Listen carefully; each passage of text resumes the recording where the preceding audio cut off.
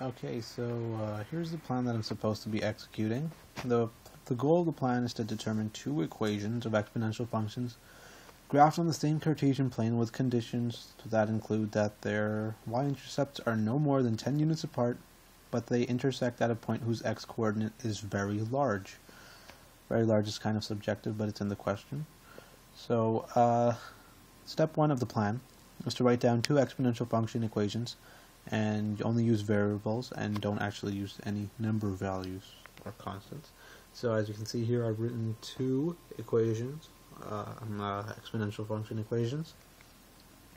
Now step two says to choose any real number and substitute it in for the first equation as the vertical translation, or the C value. Integers are highly recommended because they're easier to work with.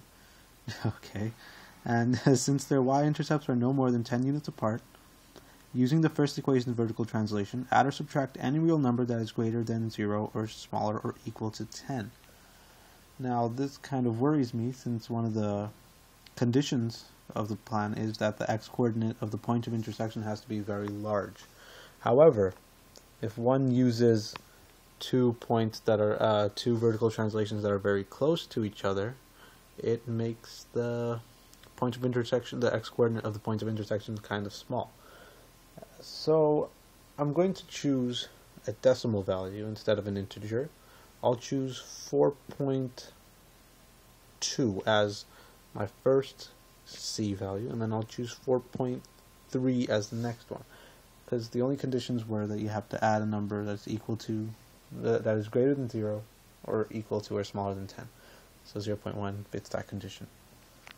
Now for the second the third step is that it says, since the exponential functions intersect at a point whose x-coordinate is very large, they must intersect in the first or fourth quadrant, because in the other two quadrants the x-coordinate is negative, which makes sense. Therefore, the base value of both the equations must be any real number larger than 1, but not too large.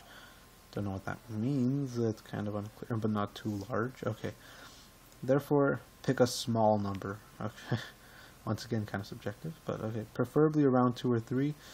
So I don't know if I have to choose 2 or 3. Well, it says preferably, so I can choose anything else. And substitute into both equations as their base value. So a small number, let's say 5 for both of them, because I have to use it for both of them. Now, step 4 says, ask for the leading coefficient / parameter. Choose any real number that is larger than 0 but smaller than 1, so a fraction, and substitute it into one equation. Then I can use the same number or choose another number that is also a fraction and substitute into the second equation.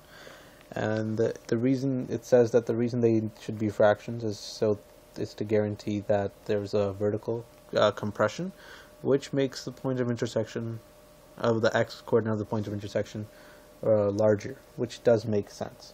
And okay, so for A, I'm going to choose let's say 1 over 4. Then for B, I'm going to choose, A again. I'll choose 1 over 2. Okay. Now, step 5 says if I want them to have a translation over the x-axis, I can make them negative. However, I think that's basically just purely aesthetics and doesn't really matter here.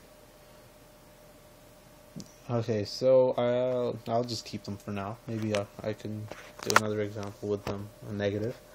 Now, as for the horizontal transformations, it says to choose any real number that is larger than 0 but smaller than 1, so a fraction, and substitute it into both equations so that there will be a horizontal stretch.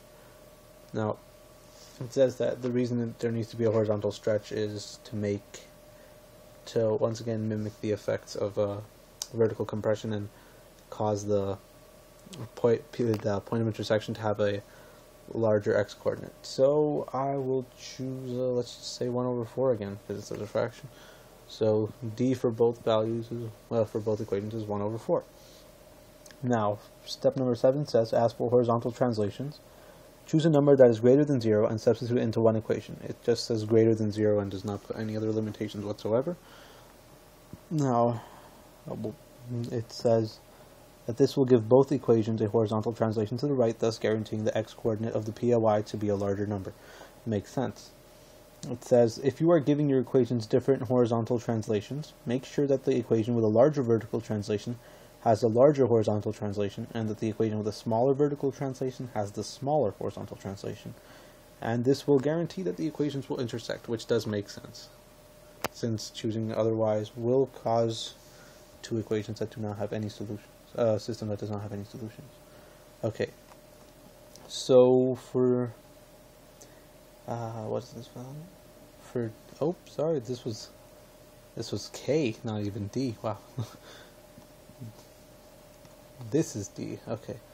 So for D of the first one, I'll choose 1. And for D of the other one, let's refer back to the conditions. It's greater than 0, and that's it. So, you know what? Let's just choose 100. YOLO, right? Okay.